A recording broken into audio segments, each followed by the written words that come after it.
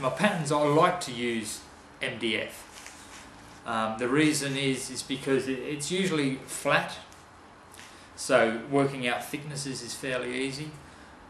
It's consistent in its weight, so if I was to make this, and from argument's sake it weighs 2 kilos, I just multiply the 2 kilos by 3.5, and that's over, and that'll give us the final weight. But basically this is the design down this side. These are actually the thicknesses of the MDF board. So 16mm, 16mm, 16mm, 16, 16, 16, 12. Okay. And here I have all my diameters. So basically what I've done is, once I have my design and I've thought about how I'm going to feed it, how I'm going to pour it, how I'm going to hold it, I get all these diameters, find the radius, and then I put all these figures into this just scrap piece of aluminium. There's 0, and then we've got 65, 86, 130, 137 and so on. And I use this to mark my work. Pretty simple. Just find center.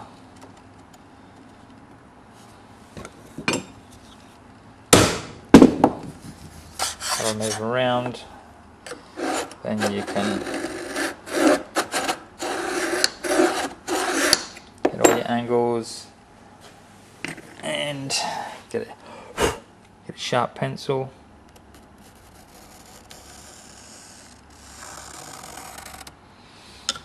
And that's how I mark my work, basically. Everything's done on the one piece of aluminium, and then you can go to the next one, use whichever one you need. Once you've marked it all, then you cut it all out. What I have done is I've got a couple of pieces here. I got a bit excited and started to glue them together and machine them up.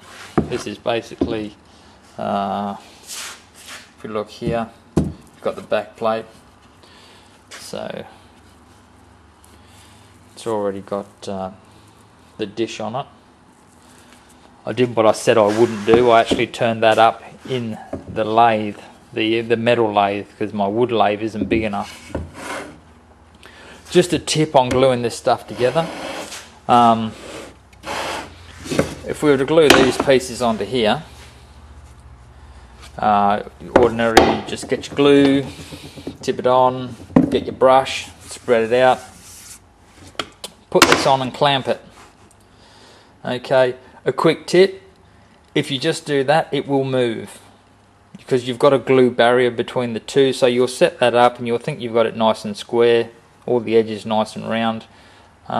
You'll clamp it, it'll move, dry, and you'll find out that it's probably out by a millimetre or whatever. Just a quick tip, what I like to do is get a small nail, get the size of it, get the size of the drill, drill some holes, put the nails in the holes. Okay, just get the nails so they're coming through just a little bit. They line up, right? So you glue it, you put these on, right? You give them a tap with the hammer.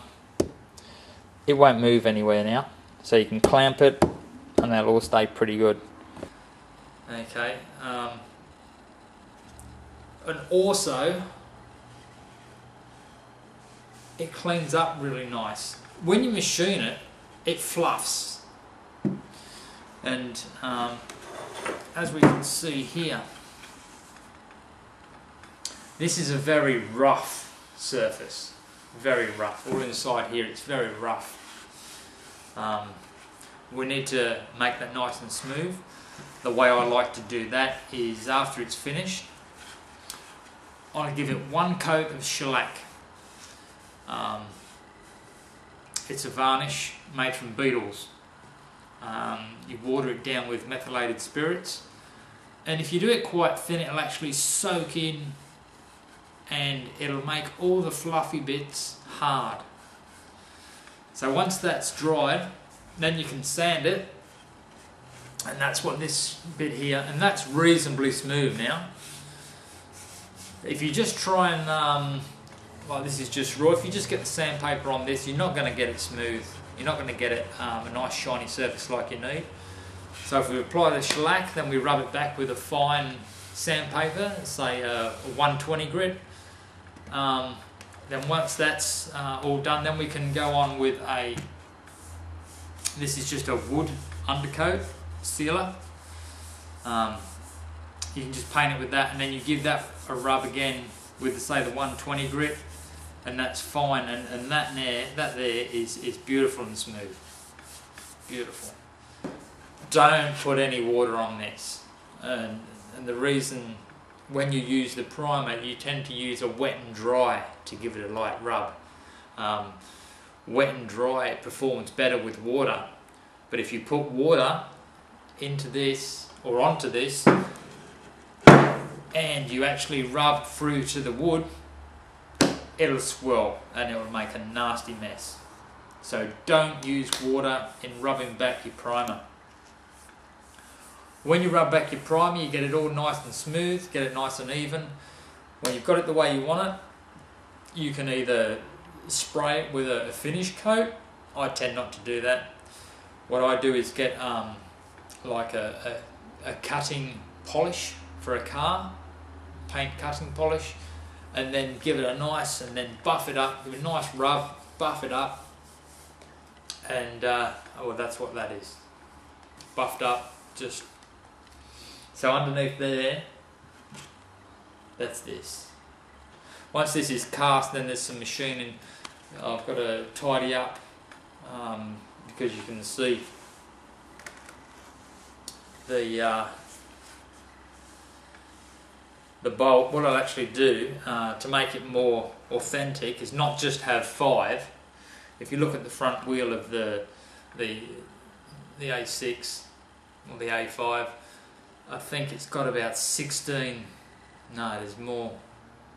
There's heaps of bolts. I'm not sure how many there is.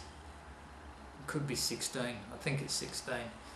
So what I'll actually do is I'll actually drill a lot more holes, 2 in between each of these. There's 5, so I'll get 15, and I'll make them smaller so they don't look, so it looks more like the real thing. But as you can see, this stud pattern, distances between these into there, you can see it needs to make. I need to make this flat a little bit wider, the diameter along here a little bit wider, and I'll actually machine that out. And that's another thing to do with the casting process. But just imagine this is in sand, ready for casting. And what we've got is we've got our feeder here, and we've got our inlet down the bottom, say on here. Okay. The problem we've got here is that we've got a thick part which needs feeding in the middle, but our feeder has only got, on here it's about 20 mils. Okay, the thickness of one of these, 20 mils to feed it. So what will happen is this will get cold, this will shut off before this fills.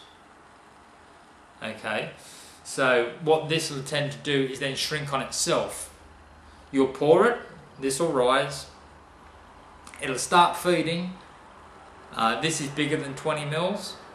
This is, say, 35 mils, probably 40 mils.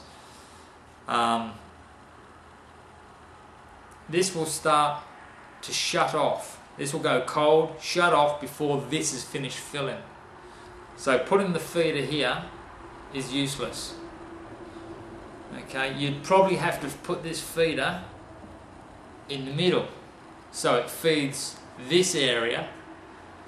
and all the metal will come along here and go up here, along here and down here, and everything should work properly. So if you've got it like a bottleneck